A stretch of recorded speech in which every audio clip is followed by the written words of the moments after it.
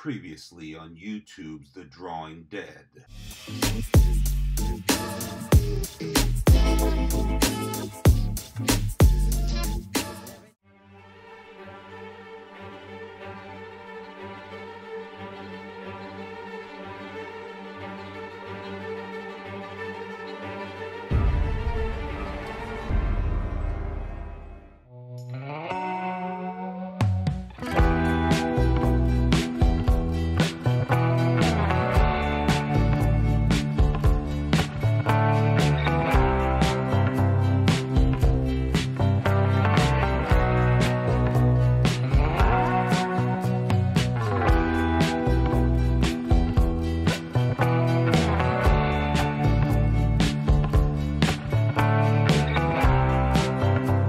Howdy. Real cowboy? Well, it depends on what you think a real cowboy is.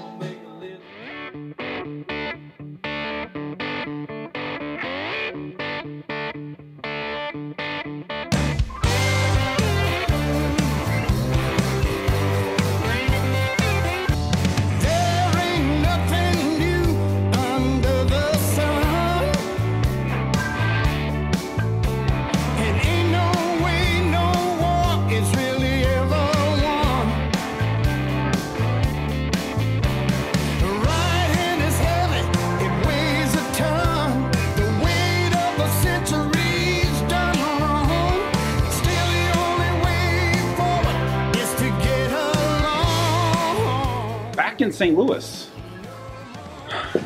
I'm vlogging in St. Louis. Unbelievable, right? Not only will I be vlogging in St. Louis tonight, I'm gonna hit him with an old school look. Hey, if it was good enough for Doyle, it's good enough for me.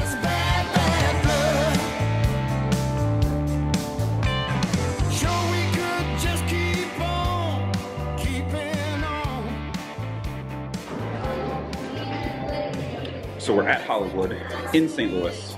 We're gonna get some poker in. I don't know how much because it's Wednesday night. And we might have an appearance by rain delay. Who knows what that gets though.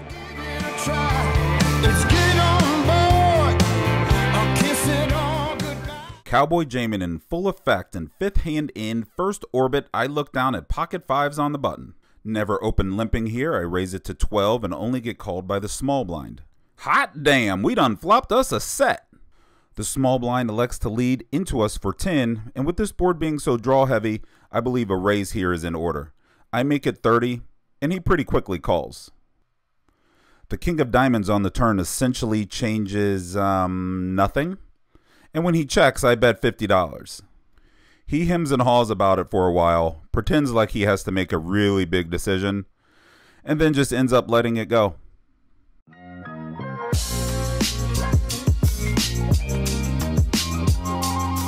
In this hand, Super OMC opens from late position to $10. I elect to call the 10 with pocket threes in the big blind, and two other people call behind me. Out of position, I do flop a gut shot, but the action checks over to the original raiser. He bets $25, leaving himself with $17, and I just elect to fold.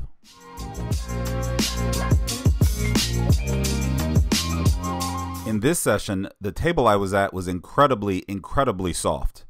I do happen to have pocket 10s here, and there were a few limpers in front of me, but to be honest, I could have had two Costco cards here.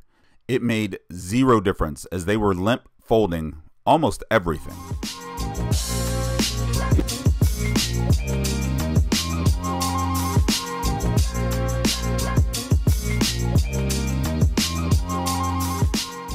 And once I picked up the fact that they were just going to be folding everything, I raised about 90% of the time I was in the button or the cutoff. And guess what? They folded.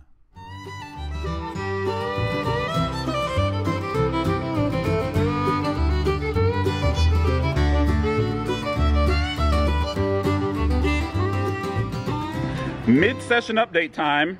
The rain delayed one is in town. It's like 60 degrees out here and he's freezing cold. It's your ass. It's 60 degrees. It is not 60 degrees. It's probably like do you think it is? 60 degrees. 38? No. You don't think it's 38? No. No, you're probably right. 43. But unlike me, these city slickers can't handle the elements. You're a city slicker. Have they been introduced to your absurdness yet, or is this the first time they're seeing it? They know what's going on. Cowboy Jamin. Anyway, tell the people how your session's going. Your session of poker. Is there something special happening? I don't know. No, are you winning? They want to know if you're winning. Oh, but you make it sound like there's something like, yeah, I'm winning. Probably like, I don't know, like 100 maybe. You say that like it's no money. It's a lot of money. Oh my God. But you were like, tell them how your session's going. It's like something spectacular's happened in my session. There's nothing spectacular happening in here at all on a Wednesday night, day after Christmas. Are you that cold? You're not that chilly, cold. dude. You're ridiculous. It's Wednesday night, day after Christmas, and there's nothing going on in there, to be honest. Nope. Except for my table. My table, I have won every hand that I've played. Every single hand. Is it the outfit? It might be. Are you like bluffing and I am. People are folding? I am. I'm full Black Bart. Oh, yeah.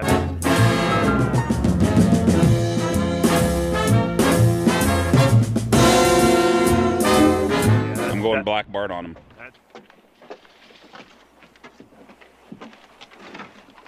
Excuse me while I whip this out. That's definitely because of the outfit. Yeah, and People don't know what to do with you. Like the beaver, they gotten used to, but this.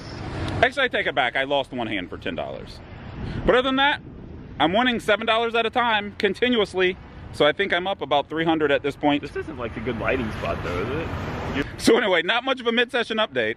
But this guy is in town. I'm killing the game. And he's barely winning just a little bitty, itty-bitty bit. So we're going to wrap up this mid-session update. We're going to get back in there. I'm going to hopefully keep winning. Well, I guess we only got one choice. Go for it. As will he. And then I'll catch you guys on the flip side. Giddy on.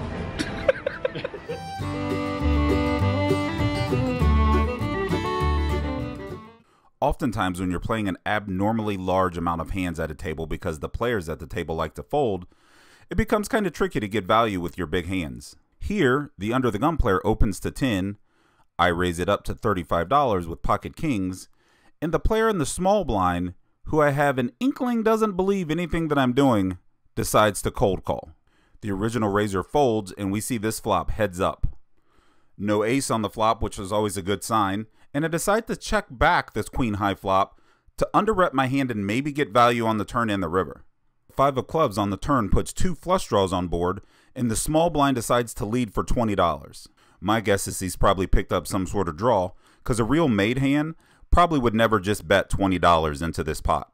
I pounce on this weakness and elect to raise it up to $70, and although he thinks about it for a bit, he finds the fold. I just didn't think he had that much. He just got tired of folding. Thanks, sir.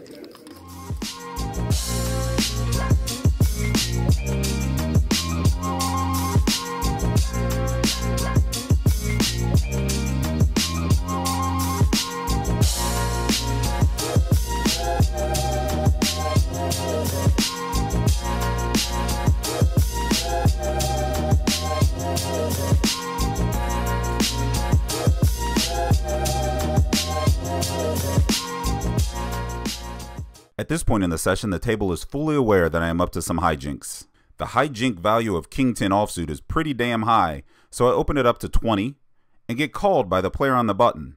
If there was a way to rate the players at the table that don't believe anything I'm doing, the villain on the button would come in number 1. This 9 high flop isn't too exciting, so I elect to check it over to him. He bets 40, and I choose to float with 2 overs and a backdoor something or other. I bink one of those overcards on the turn and check it to him again. Let's see if he continues betting. He doesn't. He elects to check it back, so I'm pretty confident I have the best hand at this point. The river deuce of diamonds should change absolutely nothing, and I just go bombs away for $90. I've masked the villain's voice in this clip, so we can listen in to what happens next. I don't believe you. I just don't. The only problem is, I still think you got me beat. So I'm gonna make this wicked call. That's a call? Then with the king? You. Could have had it. You gave it. Had an 8. Thought you. Radeon is there.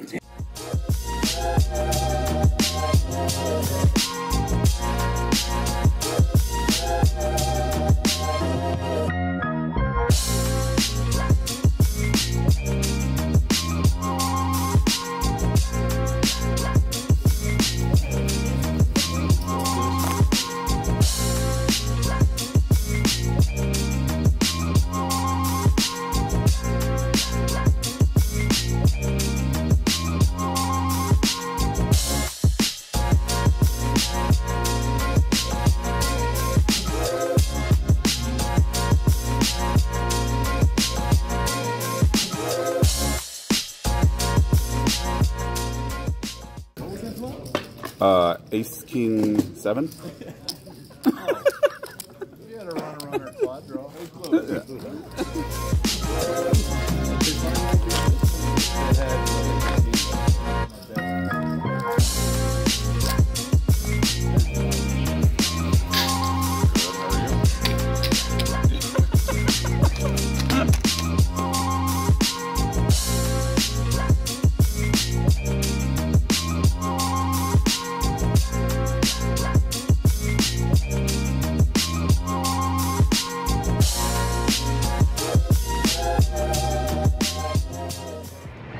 We're all done. Session's over. A successful return to St. Louis vlogging.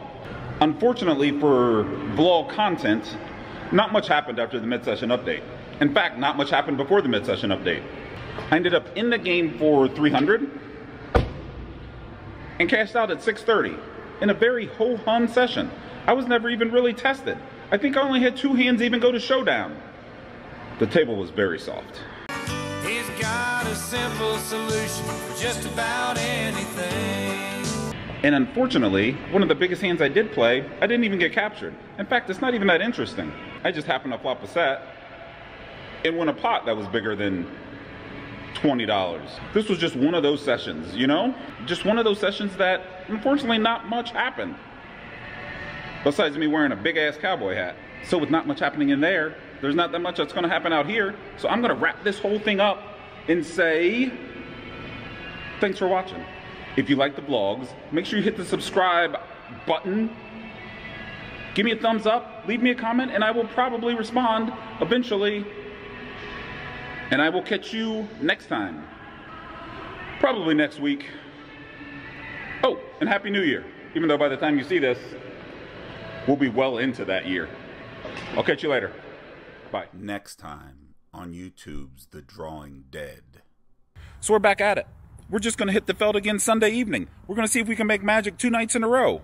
And we're going to do it on this Osmo Pocket, which I've never used before for vlogging.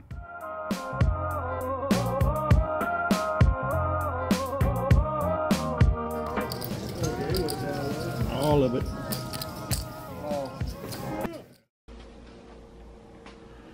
Let's go play some poker. Not only am I vlogging.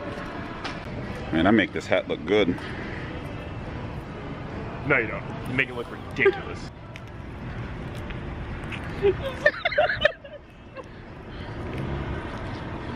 Oh, stupid.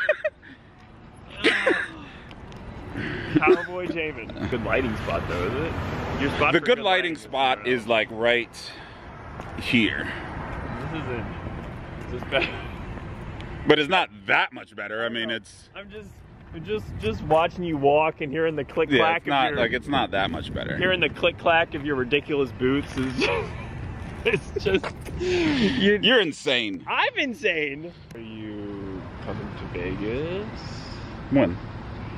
I'll be in Vegas eventually. When you said that you might come to Vegas? I don't know. You should come. You should come. I don't know if I'm going to Vegas. I don't know. Who knows? I'm just trying to win my plane ticket back. That's all. That's all I'm trying to do. I'm just trying to survive. This is it. This is what's going on now. This is the look. The click-clack is so loud. The click-clack is the nuts. It's so loud. So we're going to wrap like up. Hearing the grinding from underneath the bottom of your, the heel of your boot. It's, Lost it's souls. all too much, man. It's too much. So maybe you had the 9. I just, the way you took the line, I couldn't believe it. Yeah, I'll take a, what do I want? Give me another Caucasian Russian.